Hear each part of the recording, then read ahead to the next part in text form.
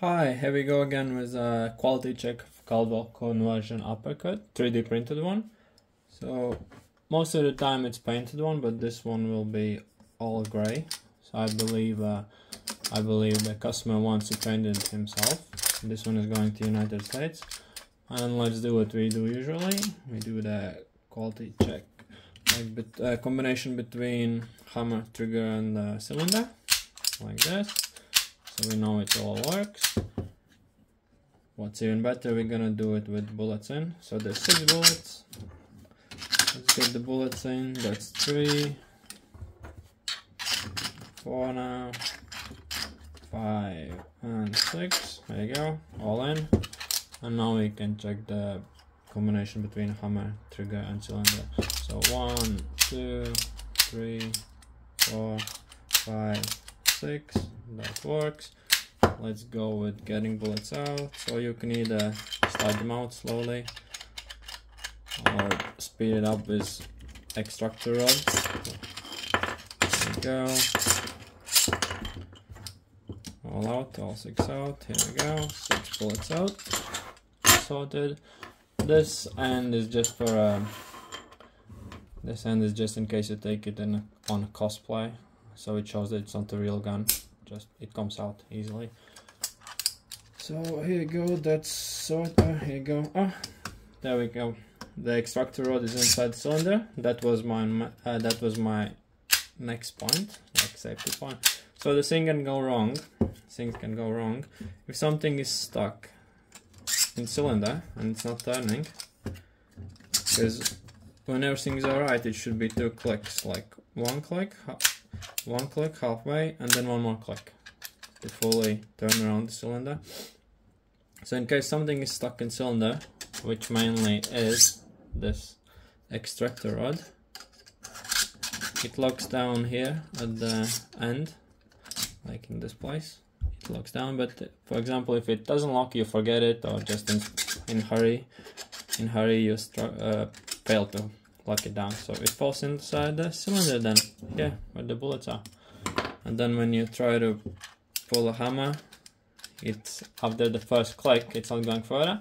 So if you keep applying the pressure, there are small bits inside that make this a combination between hammer, trigger, and cylinder work. If you keep going further inside here, everything will break, and you will be not able. You'll still be able to lock down a hammer, but there will be the combination between the hammer, trigger, and cylinder will be broken, so it's not gonna work there anymore. So anytime if there's a pressure, you can feel there's stuck something, cylinder is not turning, try with your hand first so you can see it's not turning, something is stuck inside the cylinder. And then you turn around, you can see that's the extractor rod, that was all the fault, so get that thing in place and it's working again. Other thing that could go wrong, like very rarely, but there's still a possibility, when you get the bullets in or out, you don't put it completely in, and it also blocks the cylinder. So again, if you don't notice it, you start to pull hammer back, it's not working. Again, try with your hand first, check the extractor rod, that is in the place, and the bullet is not in place, so either put it in and it works again, or find it and slide it out. Okay, and I think the customer wants to paint this gun. That's why it's all in gray. That's my guess. I should ask. I know I should ask, but this will be also information for future if somebody wants to paint it. So gun will travel like this to customer, like this. All these parts can be taken apart. So it's easy to take it apart, easy to put it together. So there's just one small bit that could be a bit in the way, and in the way I mean that cylinder, it's not going on. So that means I'll show you why. There's this locking bolt, this small bit that goes inside these holes of the cylinder to prevent it from spinning around. So when you put it on, the locking bolt is out. To lower down the locking bolt, you need to pull back hammer, like a tiny bit. You can see it's going down when I put pressure on the hammer. Not completely, when completely it's in its place. So at right beginning, you slide it down, it goes down easily. You release the hammer, it's not going down. So when you take the gun apart, let's get it in the place where it's all in. When you take it apart, it's very easily, less than 5 seconds, easy peasy. When you try to put it back together, this is the place where it's gonna stop. When you try to put it together, a little bit pressure on hammer, slides on, like this. Gun is back together and ready to go. So as I said, you will get it in small, not in small pieces, all separate. Because as I said, if you want to paint it, this will make the job much more easier. It will come in parts. So you put it back together. When it's painted, or if you don't want to paint it, just put it together like this, easy peasy. This goes here, as you saw before. Extractor rod goes inside. So this bit is the one that prevents gun from sliding forwards, backwards in the barrel. You put this in, and that's it. It's not sliding anymore. Gun is solid. So that means when you painted it, or straight away, if you don't want to paint it, put this in.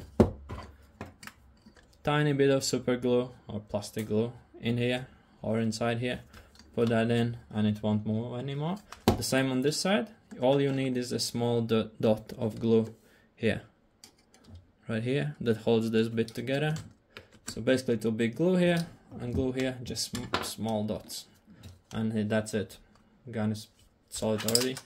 If you don't want, you can don't glue it, you see, it holds together. But yeah, all you need is 2 small glue dots in here. So when you paint it, what I would suggest, not suggest, but what's important, not paint this part, don't paint this part, and inside here, because you want it plastic to plastic, so it turns, so it spins around.